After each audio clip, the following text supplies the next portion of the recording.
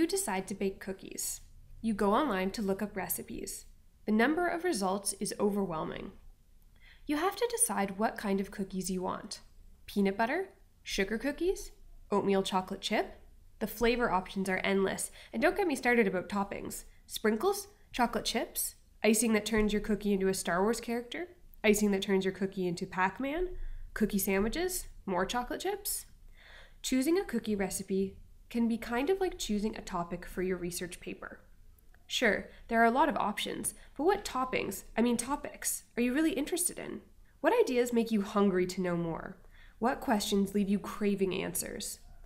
Choosing a topic for your paper is going to require some brainstorming before you dive into any serious research.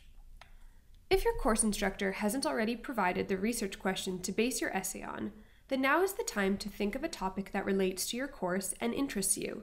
After you've done this, it's time to brainstorm ideas related to the topic. Perhaps create a concept map or a list of ideas.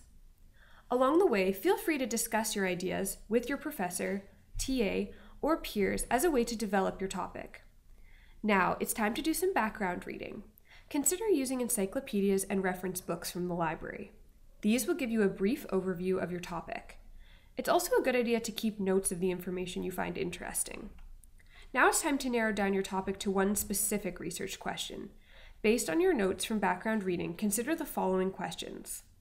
What aspects of this topic spark your interest? Is there a point of view that you're curious about? A specific period in history, geographic location, or particular population? Think about different cultures, age, and gender. Next, turn your topic into a research question. If stuck, refer to the 5 W's: who, what, when, where, and why. The key here is to give yourself enough time to go through this thought process. If you don't, you might end up with one of those horrible batches of cookies that are hard as rock, instead of the delicious, chewy variety that you've been craving.